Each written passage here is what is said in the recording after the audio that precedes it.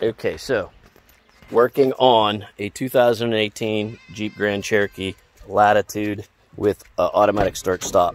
Been having problems with the automatic start-stop for a long time. Finally, it quit and it shut off the car. I got a warning that says park safely. Engine's going to stop. Since then, I haven't been able to start the engine. So, started off. Here's your batteries. Your main one's in the front, your little one's in the back. The one in the front is your main battery. It starts the car and does the normal operations. The one in the back is an auxiliary battery. It's only used when you're stopped with the automatic start-stop. It keeps the lights on and the temperature right and everything, and that's it. All right, so those... Oh, and on top of the battery on the ground, on the main battery on the ground, is that thing there. It's called an IBS, an intelligent battery sensor. It is linked into your PCM, and it will give you errors and stuff like that.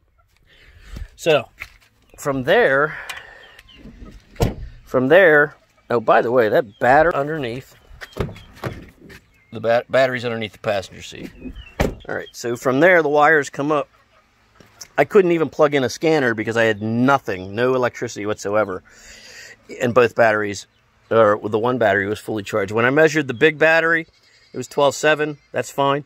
When I measured the little battery, it's only 3 volts. So something was draining that for some reason. So when I followed the wires, I had a wiring diagram. They come up, and one of the first places they go is right here.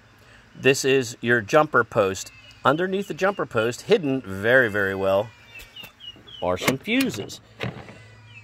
These fuses control how that little battery charges. So, you come up from the main battery, it's right here, and you get 12 volts. Then it's going to go through all this crap. And then it's going to does it come out through this and go over to the power control relay, which determines if we're charging the... Leave it! If we're charging that little battery or not. As you can see, my fuse is blown.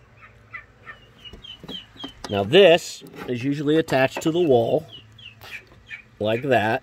And you can see it because it has that post up. And it has this cover over it, which actually holds it to the wall. It has this cover over it, so it kind of looks like that. When you look at it, it's going to look like that. This cover slides right down over top of that.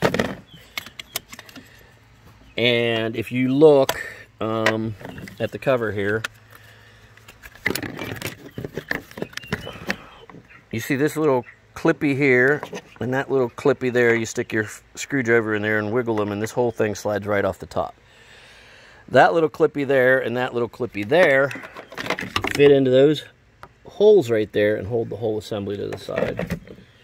All right, so I measured my electricity, and coming up, I had 12.6 here, but I only had 4 volts here, which is just the voltage of that auxiliary battery, so I knew there was a problem. And I looked at the wiring diagram, and there was a fuse. Looked through all these fuses, not.